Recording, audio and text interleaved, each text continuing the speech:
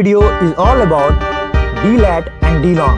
Here we will be seeing some golden rule by which we can solve this question within fraction of second. So DLAT is basically difference of latitude between two places.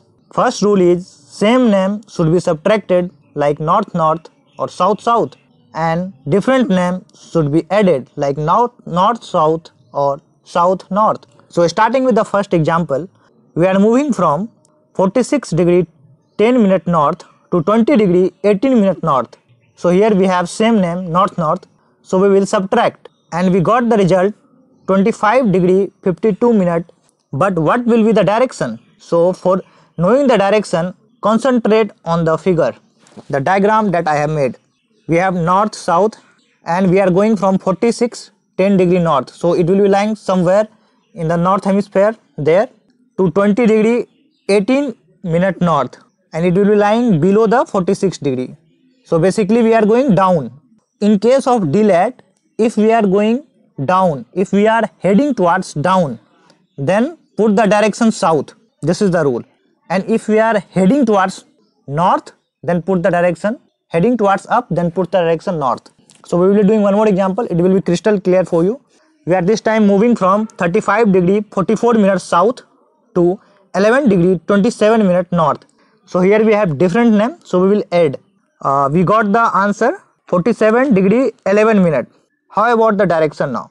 Again we are going from 35 degree 44 minutes south, so it will be lying in the south hemisphere somewhere, as I have put out here in the diagram, and we are going moving to 11 degree 27 minute north. So basically we are going from south to north. It is in upward direction. If it is in upward direction, we will give the sign name of the direction as north. So two rule. First is same name subtract, different name add, and the second is if you are going upward then north direction, and if you are going downward then south direction.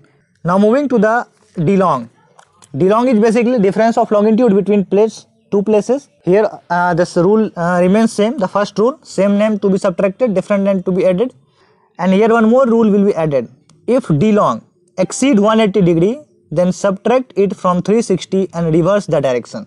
So we will be doing one of the example. We are moving from 074 degree 20 minute east to 068 degree 18 minute east.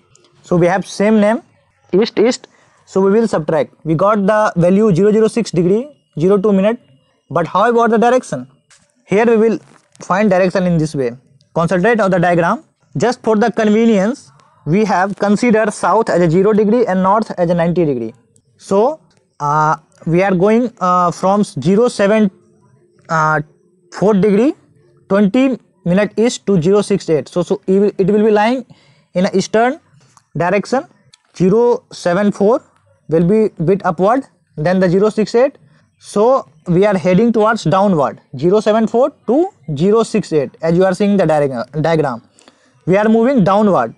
So in case of DLong, if we are moving downward, then give the direction west.